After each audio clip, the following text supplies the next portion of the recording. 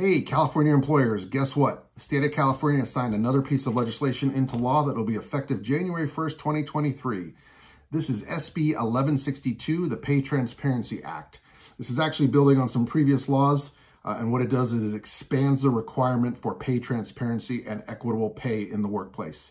What are the two things that you need to know as an employer?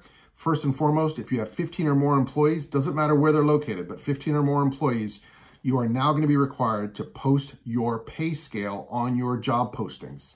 So what does that mean for you? Well, it means when you go to recruit and you put a job description and a job posting out there, you now need to put the salary that goes with that. You can do a pay range or a fix, but you do need to disclose what the pay is going to be for that particular job. What does that mean internally? Well, what it means internally is that you need to take a look at making sure you have pay scales for each and every one of your jobs in your organization. So you need to go back and look at every job description that you have and make sure that you have pay scales associated with each of those job descriptions.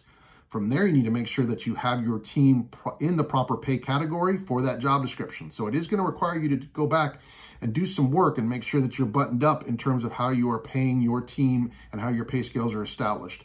And make sure if you have to do some homework on pay scales that you're using the right compensation software or a professional to help you with that. The second component to SB1162 is if you have more than 100 employees.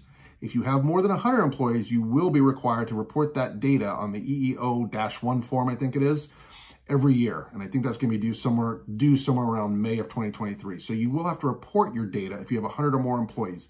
And there's a whole list of criteria that you'll have to follow.